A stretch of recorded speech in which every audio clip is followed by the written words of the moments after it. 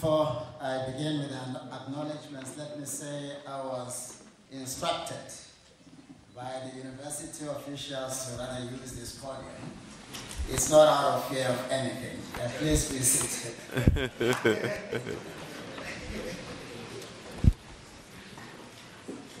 Program Director, Mr. Peter Ndoro,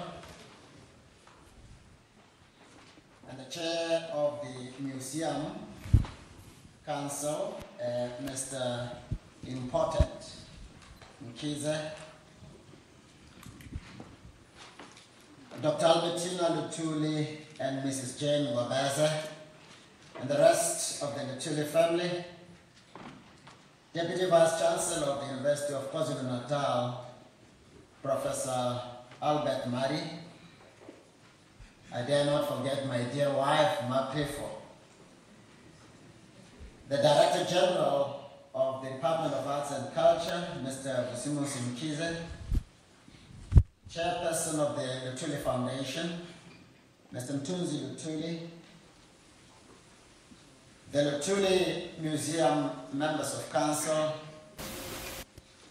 members of the UKZN Council, members of the Executive Management, UKZN, Deans, Academics and Staff, students, alumni, captains of industry, members of the Groundville community, members of the media, distinguished guests, ladies and gentlemen, I greet you all. Maybe just to veer off the script first and say,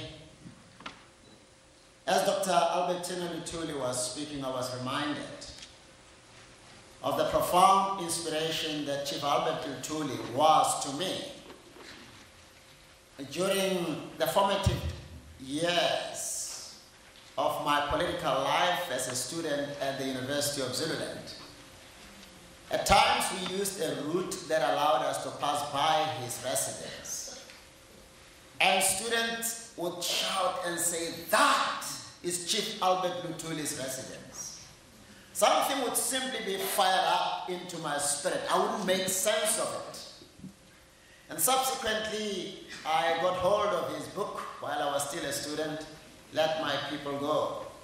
I just don't know how many of us really appreciates the profundity of the topic alone, the heading alone, Let My People Go, and the perspective from which this man of God was coming, because it's fundamentally about the story of the children of Israel who experienced a lot of persecution and suffering at the time in Egypt, and the continued struggle for freedom that they embarked upon. And a message kept on being sent to their captors to say, "Let my people go." And of critical importance, before I even read out my message, is this: that when they left, it was not just the equivalent of political freedom, the possibility to vote your leaders into office, because that is always inadequate freedom. They left with treasure. There was credible economic empowerment that went along with their freedom. So we dare not assume that we are free as African people throughout the continent of Africa, as long as all we have is the possibility to elect into office those that we prefer.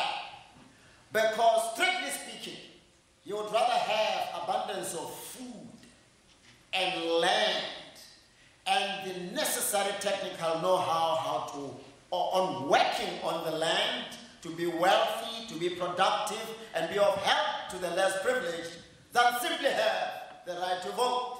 So that must be remembered.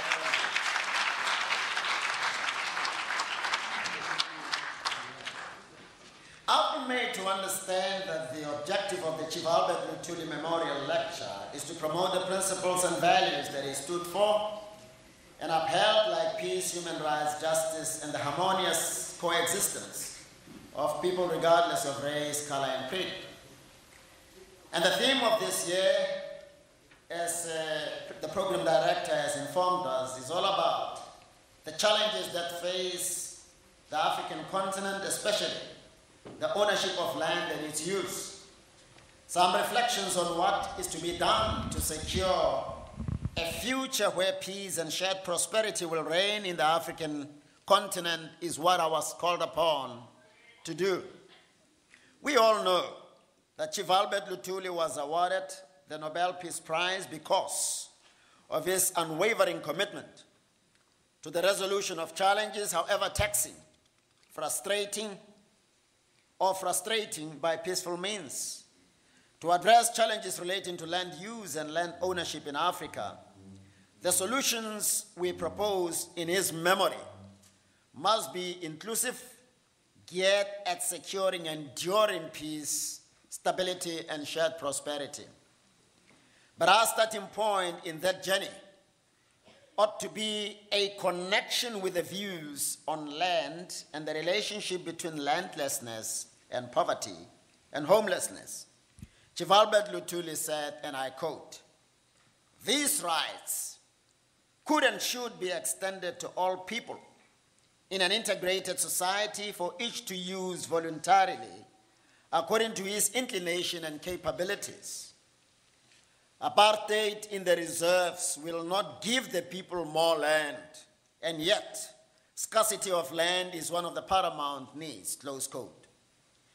African people needed more land back in the 50s already, and land was one of their paramount needs. That was 50 years ago. Where are we in South Africa and elsewhere in the African continent? It is a matter that should not be romanticized. It is a matter that must be addressed frontally, but without dividing the South African nation. Good people, we've been divided for far too long.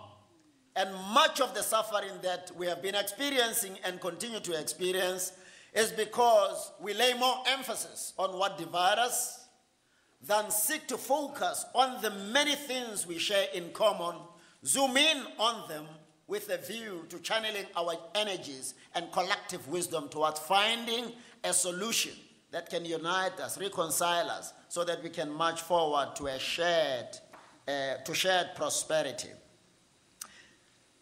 The Nobel laureate also said, open quotes, "You will agree that the masses of the African people live in abject poverty in both rural and urban areas, and so many Africans find themselves landless and homeless," close quote. Highlighting the need to soldier on until this inhuman treatment of the African people in their ancestral land is reversed, Chief Albert Luthuli observed, open quotes, "Since union, we have witnessed a decided deterioration in making available to African people opportunities for full development. Must we fold our hands in despair when we see our people drift to ultimate impotence and perpetual slavery? God forbid that we should be so untrue to Africa and the cause of freedom," close quote. Chief Albert Luthuli's philosophy of freedom, land ownership, and poverty eradication transcended the borders of South Africa. It was truly Pan-Africanist in character. It is therefore not surprising that the theme for this year is geared at securing lasting solutions in relation to land ownership and land use for the entire African continent. Modern-day South Africans should similarly be consumed by the desire to land solutions for the entire African continent. This is so for at least two interrelated reasons. In the preamble to our Constitution, we pray, typical of the spirit of the man of God, Chief Albert Luthuli, open quotes, "Nkosi sikelela i-Afrika. Mudzimu tatudzetsa Africa. Hosi katekisa Africa." We also sing Nkosi sikelela i-Afrika in our national anthem. So it has always been and should always be about the entire African continent. We have thus committed ourselves to the well-being of the African continent.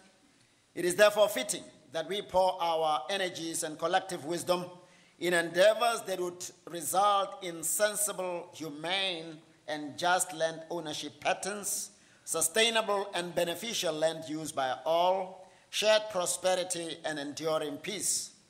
The major challenge that confronted almost all African countries is the land issue. In fact, one would not be exaggerating to say that the land issue was that the struggle was primarily about the dispossession of African people of their land. Gross injustices took place in relation to the land issue. As Chief Albert Luthuli put it, open quotes, one cannot separate the issue of race from the argument about ownership at present, because one race insists on exclusive ownership, close quote. He went on to say, open quotes, with the exception of a small number of voices crying in the wilderness, the overwhelming majority of whites reply that South Africa is exclusively owned by 3 million whites. It does not stop either with ownership of land and wealth and participation in government. In this view, whites, because they are whites, extend their possession of ownership of the remaining 11 million people who are expected to regard themselves as fortunate to be allowed to live and breathe and work in a white man's country, close quote. This position obtained in virtually all African countries. As a result, land and wealth ownership in Africa is overwhelmingly in the hands of our former colonizers or their descendants. This would explain why genuine peace, talk less of shared prosperity, is hard to come by in Africa.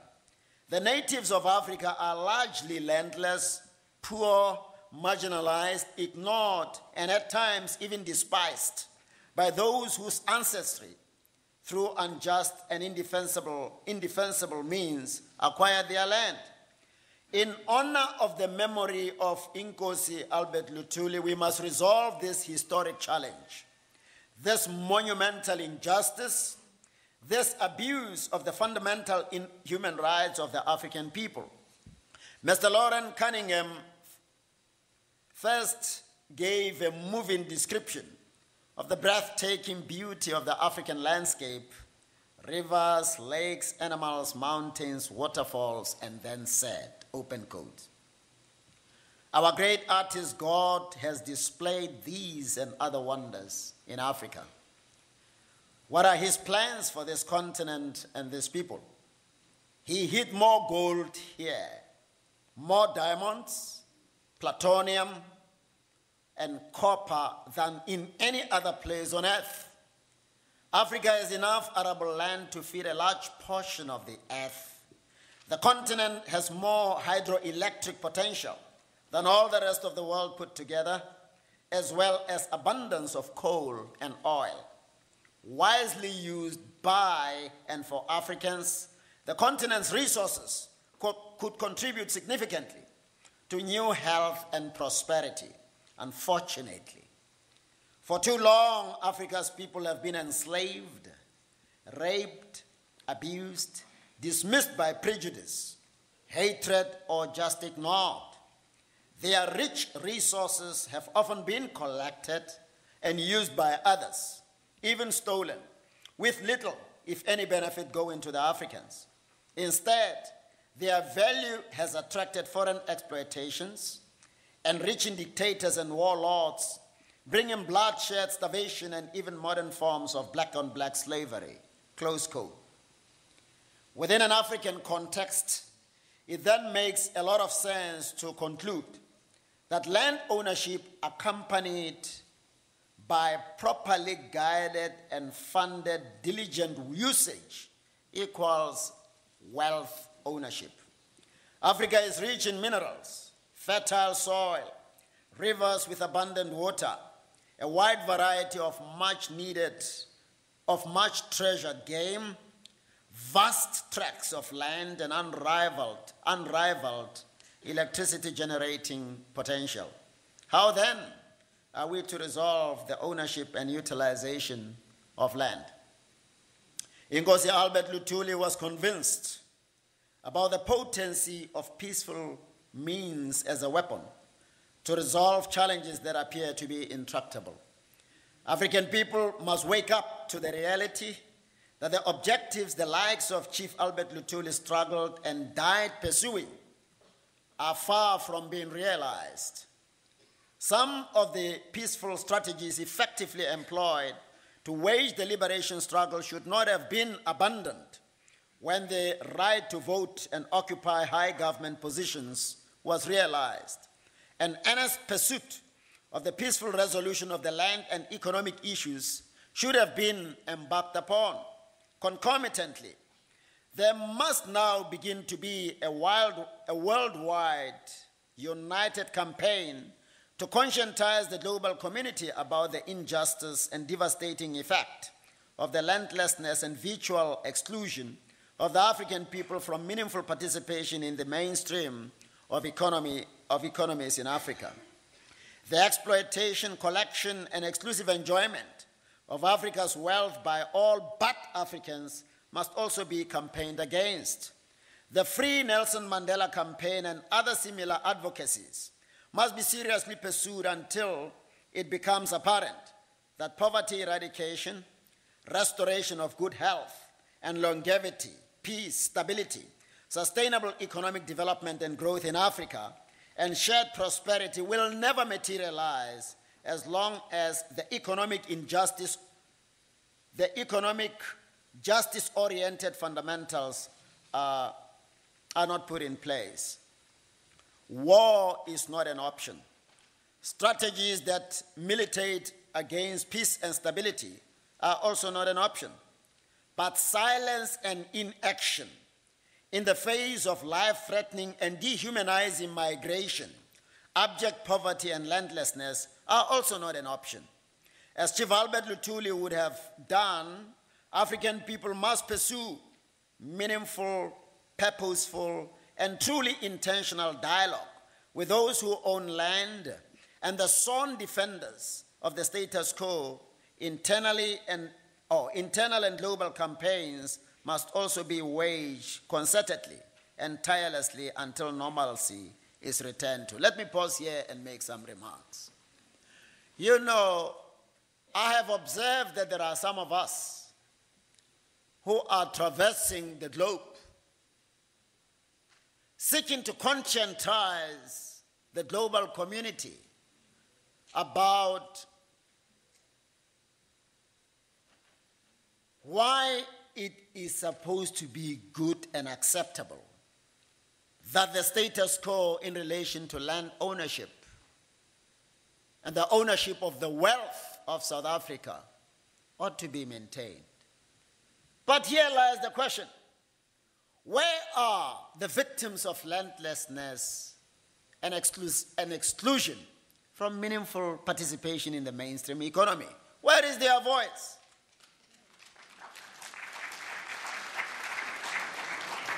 As I said, war is not an option. Finger pointing is also not an option.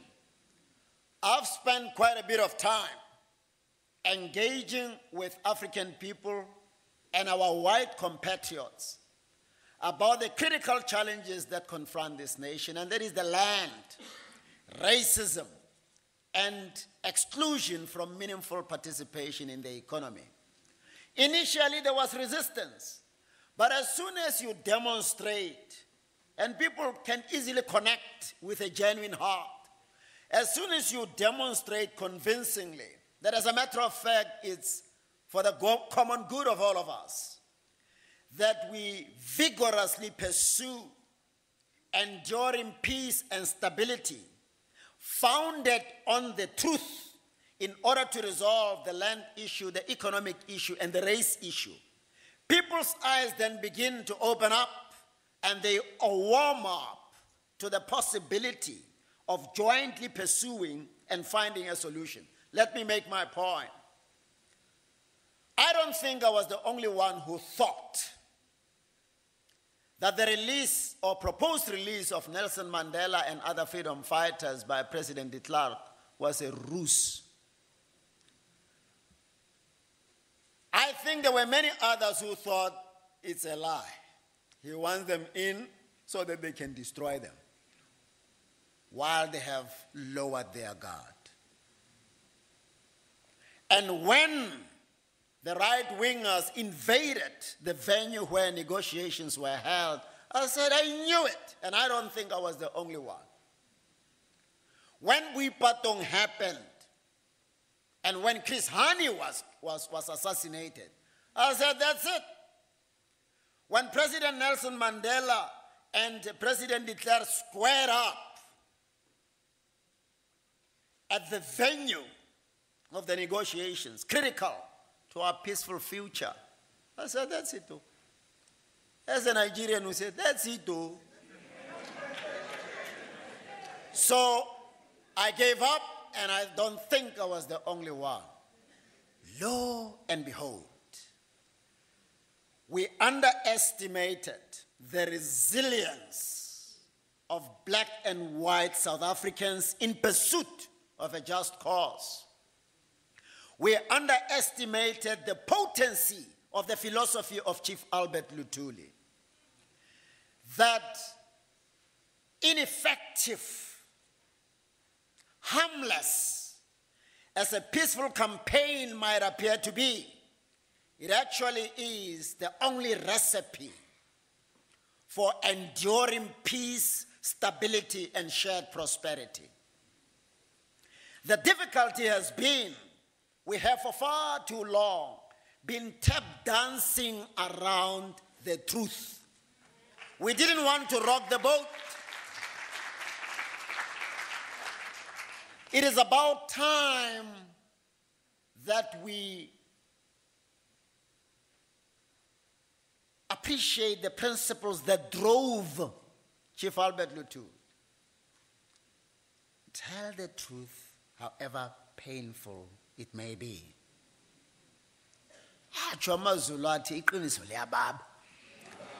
But it's not forever. It will itch you for now, and the itching will disappear after a while. Don't mislead one another. I'm open to my white compatriots because I love them, genuinely, whether they believe it or not. But I'm not going to say to them that there is no racism in South Africa. There is. Otherwise, the previously excluded from the mainstream economy would, after 24 years, be captains of industries in their numbers. Why is it? Why is it that young white compatriots who, at the dawn of democracy, were not big players in the economy, now they are big players? And seasoned economists or entrepreneurs who were previously excluded are still out there in the cold. There is subconscious racism that keeps them out. And we've got to confront that.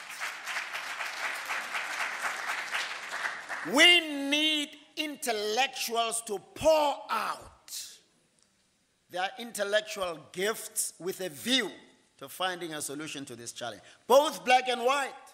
You see, let it not be us and them.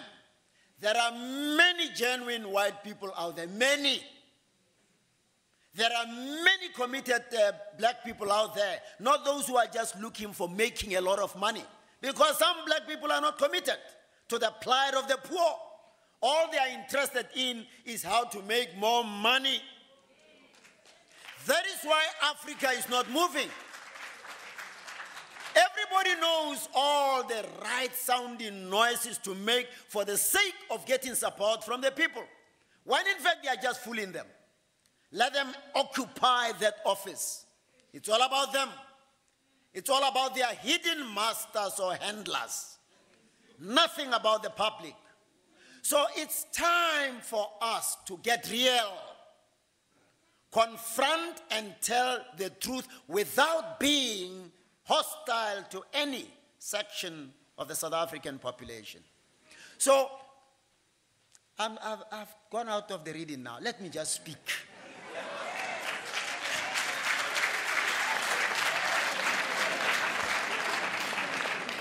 You know, I have many times over in this country been asked by black people and white people separately or together to come and address them on anything concerning land ownership, participation in the economy, racism, ethical leadership, unity and reconciliation.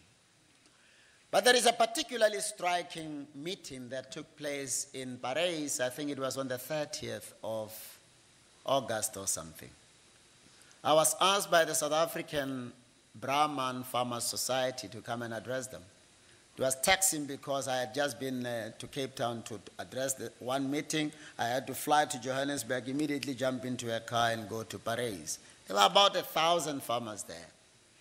But before I could speak, there was a white brother from Namibia, Mr. Rhino van der Merwe. He is the president of the Brahman Farmers Association in Namibia. So he spoke just before me. And this is what he said. He said, I'm paraphrasing, but that's the essence is there. He said, my white brothers, let me tell you, we became landowners because injustice made it possible for us to be landowners. He said, you know that we did not come with land here. It is the people were generous to accommodate us, and we were not happy with the little, with what they had given us. We wanted to take all, even what was in their possession. Now that we live in a democratic order, the time has come for us to sacrifice. He said, if we are not willing to sacrifice in order to address both the land and the economic issue, there will never be peace, because it is unjust to continue that way. Oh, Rhino had opened the door for me. And happily, typical of the Chief Albert Luthuli's spirit, they opened the meeting with prayer. So I drew a Bible verse to lay the foundation about loving God and loving your brother or sister as you love yourself. Meaning, if you think it is good for you to have a farm, reflect on why your other brothers and sisters who happen to be black don't have farms. What happened? Is it just and sustainable for the indigents of the land to continue to be landless, to continue to be poor and actually die of poverty? To be exclusively associated with gardening and working in the house?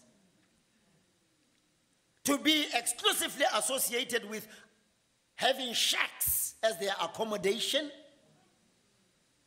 Let's stop tap dancing around the truth.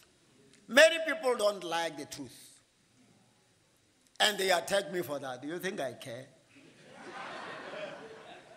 So, let's connect with reality, and the reality is land was taken from African people. We've got, just as we were able to solve the apartheid governance out of existence through a negotiated process, I'm confident, considering the hurdles that we had to pass through as a nation, black and white, that if we really commit ourselves to addressing this issue, we will. We are a gifted people. We are wise people. Look at our country. There are very few countries that can compare to South Africa. We are smart people. We are generous people. We are kind people. But we have allowed ourselves to be dragged this or the other way. What a pity that we too have fallen victim of what researchers have discovered, which is 87% of the people just accept as gospel truth anything that is posted either in a social media platform, in the newspaper, or anything of the sort. Whether it is true or not, there is no effort to check whether this is true or a lie. If they say Mogoeng has robbed a bank, they say, oh, we didn't know he's a criminal. No research, nothing. Let us stop outsourcing our thinking and analytical responsibilities. Let us think things through. You are the leaders that this nation and posterity needs to address the challenges that confront this nation. What a shame it will be when your great-grandchildren wake up to realize that once upon a time there was Chief Albert Luthuli, who sacrificed all, including the convenience of his family, who was killed under mysterious circumstances. Even now, we don't know what killed him. So that you and I can become Chief Justice, professors, Deputy Vice Chancellor, Director General, Captain of Industry. And once we got to that point, we thought, whoa, it's Uhuru now. The struggle is over. Even when you are confronted by the reality of abject poverty on a daily basis, you wouldn't care less. Yours is all about self-preservation. All you do is to check, okay, does the media like people who tell the truth? Or must I just say Gupta and then I'll be covered? Will they cover me even when I confront the realities, the painful realities of a South African and African society? Forget about media coverage. We are not here for the media. If they cover you, it is okay. If they don't want to cover you, it is the hearts and the minds that you must reach out to. One person, just one person, like Mother Teresa or Martin Luther King, in whom you plant a good seed, will spread that good message. Before you know it, the whole nation, the whole continent is focused on what matters the most. How else did the liberation struggle survive? Did they own media houses? Did they have Twitter? Did they have Facebook? It was one person talking to another, and the message spread in that fashion. Before we knew it, you had your Black consciousness movement with the advent of the banning of the major liberation organizations. You had trade union movements. You had UDF. You had all sorts of organizations that fought for the freedom that we are now basking on as if there is no tomorrow. Now, to achieve all of the above requires selfless and true servant leadership that is not imprisoned by greed and a never satisfied appetite for money and material possessions. Smooth modern-day dictators who pretend to care about the people when it is really themselves that they serve must be seen through and rejected. That way, workable solutions to land ownership and mutually beneficial and sustainable land use, as well as shared prosperity, would become a realizable dream. Tangible evidence will begin to emerge, but only if you have a Luthuli type of leadership style in Africa. Let us each play our part in our own circles of influence, pursuing national unity and reconciliation, without sacrificing the urgent need to take African people out of landlessness, homelessness, sickness, and abject poverty. Properly contextualized, we ought to sacrificially say, as Chief Luthuli did, open quote, "This stand of mine, which resulted in my being sacked from the chieftainship, might seem foolish and disappointing to some liberal and moderate Europeans and non-Europeans with whom I have worked these many years, and with whom I still hope to work. This is no parting of ways, but a launching further into the deep." That's a deep spiritual revelation. I invite them to join us in our unequivocal pronouncement of all legitimate African aspirations and in our firm stand against injustice and oppression, close quote. Investors must be made to honor their social responsibility contracts. Never again must the African soil and its resources be exploited with the connivance of greedy African leaders who occupy positions of responsibility in return only for a few classrooms and boreholes. A genuine win-win investment is what Africa needs and deserves in return for the exploitation of its minerals, other natural resources, and labor force. The positive and tangible impact of investment on the lives of our people is what we must all insist on. There must be transparency on the terms and conditions of investment, and they must be openly published or reported on, particularly in relation to how investments plow back into the land-owning rural communities or the state. Tax evasion, harmful and predatory business practices must be fought most vigorously to end both public and private sector corruption. Our environment is our future. The African forestry and the big five, especially rhinos and elephants, have been targeted by greed. Our rivers have been polluted to the detriment of our health and future in the name of job creation and economic growth. Look at climate change or climate warming that have given birth to things we could never have thought of, like Hurricane Michael. Enough is enough.